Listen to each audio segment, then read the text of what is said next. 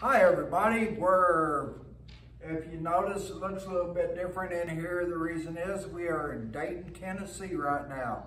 And we are at the Abounding Grace Ministries Church. It is a hippie church in Dayton, Tennessee. And the pastors are Jared and Valerie Sinclair. Fantastic people. And I want to thank everybody for being here. And we thought, well, we just do one of our sermons, and they were nice enough to accommodate us. So why don't you give them a great big hand? Okay, you heard it? Okay. Our Bible verse chapter is actually James in the 2nd chapter. And it's only 12 verses long, so it's not too bad. So before we do anything, we've got to give God the glory. So if we could, let's all bow in prayer. Dear Heavenly Father, I want to thank you so much for allowing us to be here, to be your servants, that you will guide us and direct us, and that we will follow with no question asked. And be with Jared and Valerie as they lead their church, and it grows and grows and overflows. Guide us all, direct us. We're in your son's name. Amen. Okay, in James, very interesting. This week we've been traveling, and most people know I'm 68 years old. This verse came up and smacked me upside the head, because this is the world's people and how we've been treated this week. And I laugh about it, but very concerned. And James was concerned too, and so this is what I want you to hear and to live by. It said, my brothers and sisters, believers in our glorious Lord Jesus Christ, must not show favoritism. Suppose a man comes into your meeting wearing a gold ring and fine clothes, and a poor man in filthy old clothes also comes in. If you show special attention to the man wearing the fine clothes and say, here's a good seat for you. But if you say to the poor man, you stand there, or you sit at my feet, sit on the floor. Have you not discriminated among yourselves and become judges? What evil with thoughts? Listen, my dear brothers and sisters, has not God chosen those who are poor in the eyes of the world to be rich in faith and to inherit the kingdom he promised those who loved him? Amen. That was for me. That's not written down. And it says, but you have dishonored the poor. It is not the rich who are exploiting you. Is it not the rich that are exploiting you? Are they not the ones who are dragging you into courts? Are they not the ones who are blaspheming the noble name of him to whom you belong? If you really keep the rule of law, you'll find in Scripture, love your neighbor as yourself. You're doing right. But if you show favoritism, you sin or convicted by law as lawbreakers. For whoever keeps the whole law, yet stumbles at least one point, is guilty of breaking all of it. For he who said, you shall not commit adultery, also said, you shall not murder.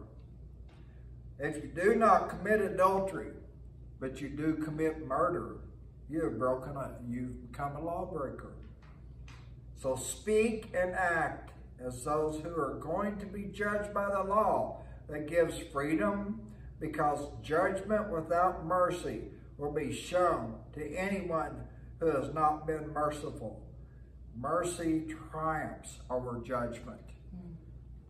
That is a mouthful, and it's a lot of information. We should not treat one person different than we treat everybody else. I've seen so many people all dressed up to go to Walmart.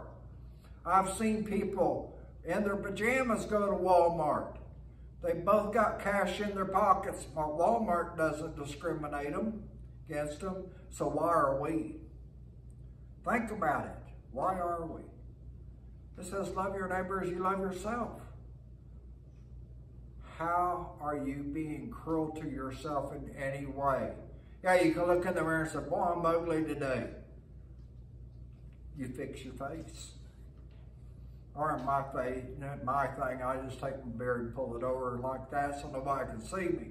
But the thing is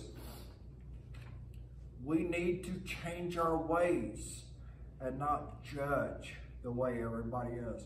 Don't judge if they're rich. Don't judge if they're poor. Don't judge if they're different.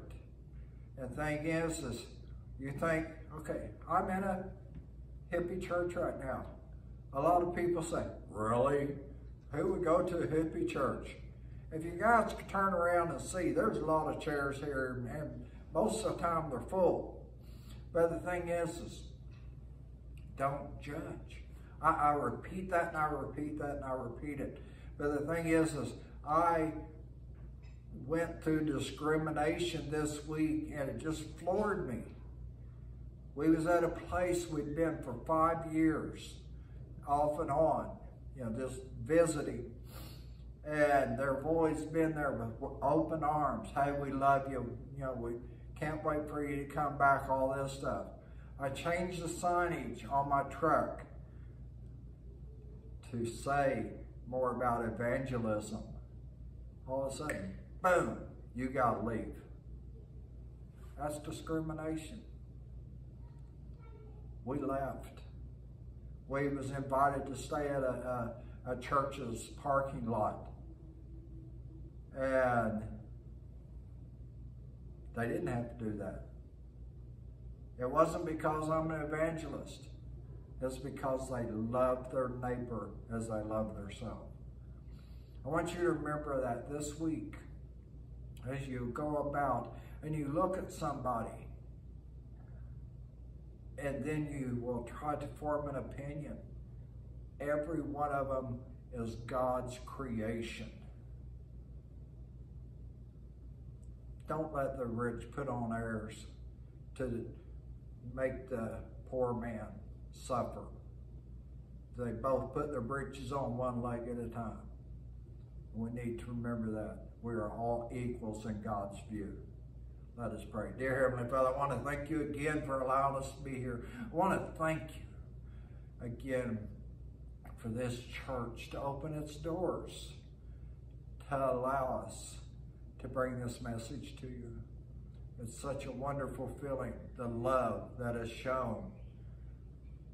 And I want you to bless them and bless everybody that is watching this, that it will bring them closer to you. In your Son's name, amen. Hey, not long before Ohio, and we've got 9 more following that. No, we don't. We've got 6 more following that because we already did 3. So I'm looking forward to seeing everybody there. If it's a one-day show, come on by the booth and say hi, how you doing? And we will see you the next time. Be hippie. Peace.